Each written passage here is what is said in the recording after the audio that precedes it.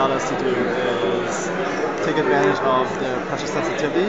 As you can see, we have a fall off here, which basically is hardness, but you can see that the lighter you draw, it actually tracks how light you go, and the harder you draw, you can actually see that the light thickens up.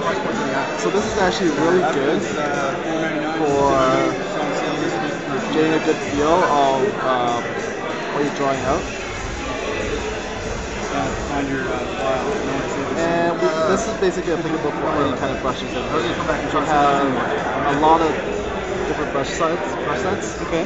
Such as like a spatter brush. You choose that. You can actually create real nice textures in the background, and you can just have like a green edge right afterwards. So you get really clean lines and have a good texture right behind it.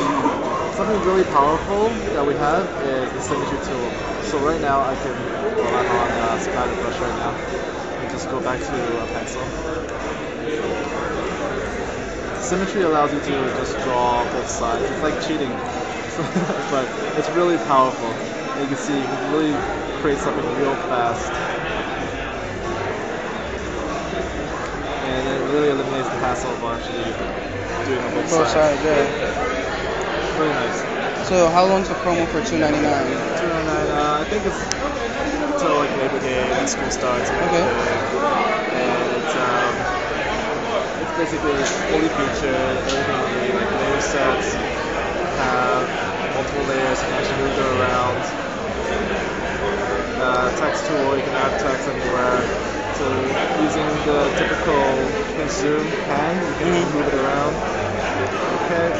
Have the text here, guide tools such as the ruler, so you can actually draw anywhere and it'll actually basically offset this line to wherever you want it to be. Alright. And right now symmetry is on, so it's copying on both sides. So I'm just going to turn that off. I'm going to turn this off as well. We have basic shapes like the rectangle tool, so if you're just drawing, like putting down a rectangle for comics or any kind of framing you want to do, you can just cut it down real fast. One good thing that we actually have a storage where we actually have a gallery which you can go through. You can actually open it up, go into edit,